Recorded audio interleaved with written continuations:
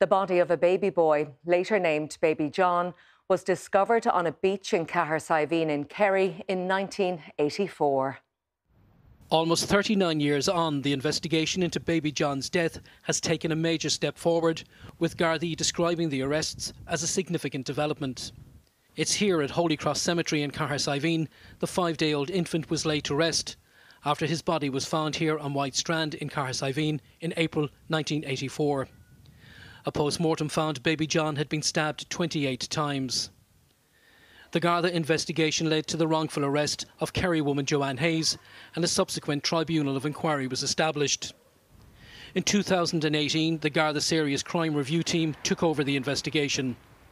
Since then, hundreds of statements have been taken, and dozens of people across Kerry voluntarily provided DNA samples to Gardaí.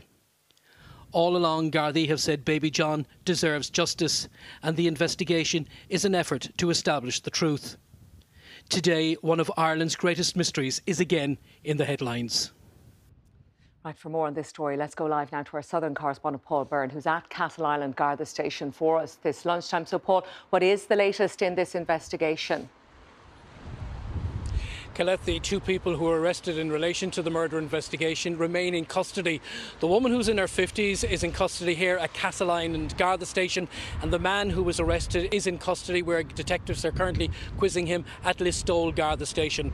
Now, my understanding is that both of these people struck up a relationship sometime in the 1980s and have maintained that relationship, and both were arrested at the one location in Kerry yesterday evening. Both of them then subsequently transferred to the two separate Garda stations where questioning is continuing. Both can be detained for up to 24 hours, and at that stage detectives must either decide to charge or release the man and woman who are being questioned. Now, earlier this morning, Justice Minister Simon Harris was asked for his thoughts on the investigation, and he said it's a very difficult and traumatic day for everyone in Cahersiveen, in fact for everyone in Ireland. He said what happened almost 4 decades ago is a very dark time in the history of our country, and Baby John deserves the truth and justice. Gardaí here have been working flat out on the case for many, many years. The Cold Case Review took over the investigation, as we said, in 2018. And what this investigation basically boils down to is DNA. Gardaí say they're at a very advanced stage of the investigation, and one senior source said they owe it to Baby John and they're making up for past mistakes.